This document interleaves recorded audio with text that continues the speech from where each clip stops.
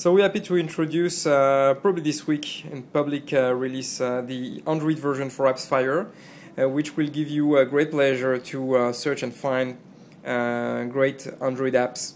The first great thing about Appsfire is that you don't need Appsfire. You will be able to search for apps right away from your home screen. And you won't need to open the app, so you want an app for whatever, for music,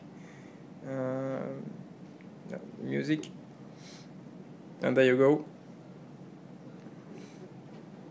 As you can see, the search is pretty fast. You can filter by paid apps or free apps pretty quickly. Okay, for each app, you have a detailed view of the app. You can browse very quickly the screenshots. Okay, that's pretty convenient. You have here also a fire meter, which is an indicator of how hot is the app. You can mark it as favorite, and as you will see later, you'll be able to bookmark your app for later viewing or for building wish lists. And you will be able to share your app either by email or by Twitter or Facebook, or by QR code, which is pretty popular on Android. So here we are in the app itself, and you can see at the very bottom 4 areas: Discover, App Mixes, My Apps, and Favorites. My Apps is kind of a personal section. It will help you view all your apps, so you can browse them one by one. But if you want, you can also view them all at once pressing this button, which is very convenient. And you will be able to, for example, for this one, in long press, uninstall it or launch it. So it's pretty convenient if you want to access fast your apps. At the very top, you see a filter which can be accessed from this button. You will be able to filter apps that are paid or that require an update, or just by keyword. We're introducing also a personal statistics section where you'll be able to see exactly how many apps you have and how much you have paid for them. And also a brand new feature. We have not seen that feature in any other app, but in one click you will be able to move your apps from your device memory to the SD card, freeing up a lot of space for whatever you need. So it's pretty convenient, and we believe people will like that. Another cool area is app mixes.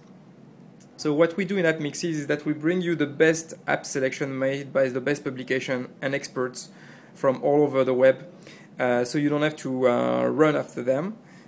So here, for example, let's see, you can see a selection. It's a question that comes very often on Twitter about the best apps for Twitter on Android.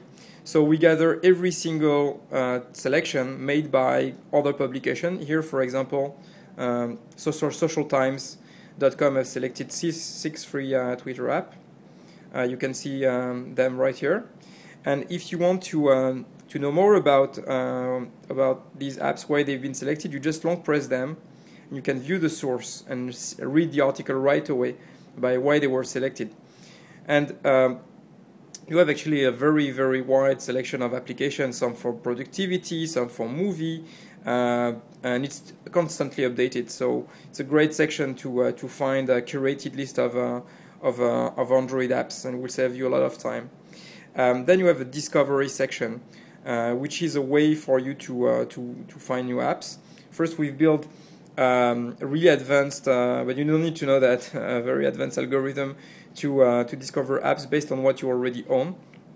It's like months of work that we've been compiling over our experience with iOS, and now we bring it to the Android. You can see those apps, and they will be refreshed, so you will be able to discover new apps all the time. When available in your country, you will be able to discover apps relevant for you in your country, so not apps that are generic to everywhere like Facebook or Evernote, but some that are really specific to your country. We bring you some rankings, including a section of movers and shakers, which will show you the apps that are gaining weight and popularity among users. And we'll bring you a selection of VIP users, which are other people using Appsfire. So you will be able to see, for example, let's see, the CEO of TuneWiki here, Rani Cohen. You'll be able to see to see his favorite apps. It's pretty, well, he's using Appsfire, which is a good news. He's using a lot of apps, Facebook for Android, etc. And if you want to know more about Wiz, you just click him and you can see his Twitter account, and you can even contact him, which is pretty cool. So this is for the discovery section. App mixes we talk about, my apps we saw, and this is the favorite, which is a section where you can mark any app as a favorite. So right now the top 8 apps are the following, and I can bookmark them for later viewing. Let's try maybe this one.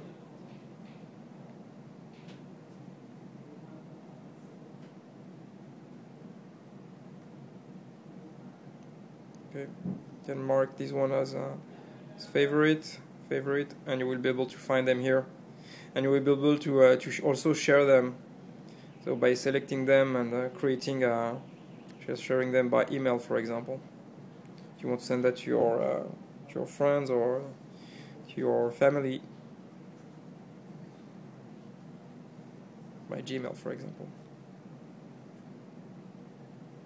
And there you go. So enjoy Appsfire for Android. Will be released this week. Watch out for it in the Android market.